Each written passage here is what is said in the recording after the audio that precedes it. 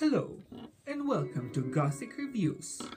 Today we're reviewing the TV series from 2008 called Fear Itself.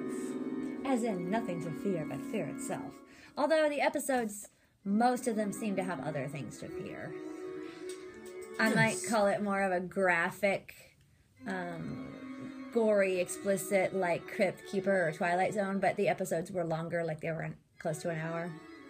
Yes, maybe around 48 minutes or something like that, I want to say. Yeah, because you're taking out the commercials. If you're watching it on DVD, that would be on, like, a channel. So, yeah. And we got them from Netflix, and there were 13 episodes, charmingly enough. Yes, perfect number of darkness. And I guess it is in the format of anthology that lacks a host, but does have some unifying themes from different episodes. They might be disconnected from each other sequentially, or in the order of cast appearances or anything like that, so they're entirely independent, but at the same time some traces of supernatural themes can be appreciated, the different takes on the supernatural. And then there's the other variation, is those thrillers with a twist. Some of them seem pretty surprising. Usually we can both guess the detective stories and stuff like that. Like we can watch, we can read and figure out within 5 minutes who did it and stuff like that. And this time they're actually surprising us. It's kind of pretty good, I would say. Yeah, when it's something that we're trying to follow the twists and turns and we're wrong. I think Gomez guessed a few in the middle, but not right at the beginning. Yes, and that's only because of my genius, of course, and I never brag. Never. So he's saying he doesn't think most people will figure it out. It was a burn, as they say in some circles, but we don't in this channel. We're only kidding, of course. Yes. They're pretty good. Yeah, so it goes between thriller type horror and supernatural definite element type horror.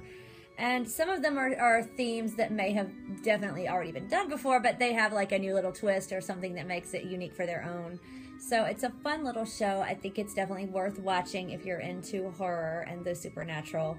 It's not the most unique thing you've ever seen ever in your life, which may be why it only had 13 episodes. I'm not sure. We did not check.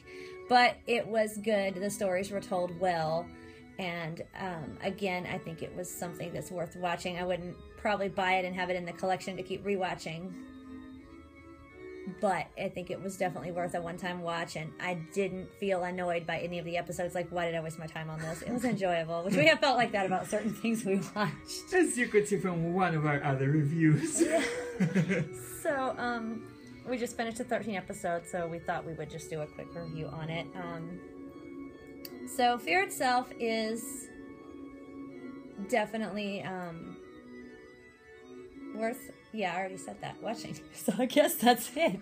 Well, also, it has a very charming melody. Oh, yeah, I meant to say that earlier, that the theme music is really cool. It kind of reminds me of the group Creature feature a little bit. Yeah, exactly. But it definitely sounds dark, but it kind of has a dark, bouncy cuteness, like something the Under the Bed Monster could sing. And maybe I would say that if you want to know for sure if you like the series or not, just start with the very first disc, and there is an episode there that you are bound to like. Oh, that was the Good Voodoo one, right? Yeah. Yeah, we're not going to spoil it, but it was creepy good voodoo stuff. Like, it was one of the best. So if you don't like that, you might not like the rest of it either, so that would be a good indication for you. It's not voodoo, it's just that was actually a really good one, so if you don't like one of the best, then you probably wouldn't like the rest. Yes. And now I think we covered all the aspects. It is fast-paced, it develops nicely, good characterization. I had no complaints really, so... Yeah, I think that was a good point. It is fast-paced. You can't go out of the room for 5 minutes and come back and not miss anything. Like some other things that you could watch that you can catch up and figure it out. You might need to kind of be there for the whole thing. I know I'll be trying to make food at the same time as watch it sometimes, and I definitely have to focus, which is good. It means it's not boring, so fast-paced holds the attention. That was a good point. Thank you. Okay, and that was Fear Itself from 2008. There's another Fear Itself from 2015 that we have not watched and are not posting the review of, so don't confuse the two. This is just the 2008 version. Yes, we will watch 15 whenever we're able to get it, but right now it is not in our realm yet. aka on Netflix. One day it will show up, but until then, we hope you enjoyed this review from Bedweb Gothic Reviews, the review of Fear Itself 2008, and we would like you to subscribe, share or like our video at your discretion. Thank you for watching, dear friends and goodies.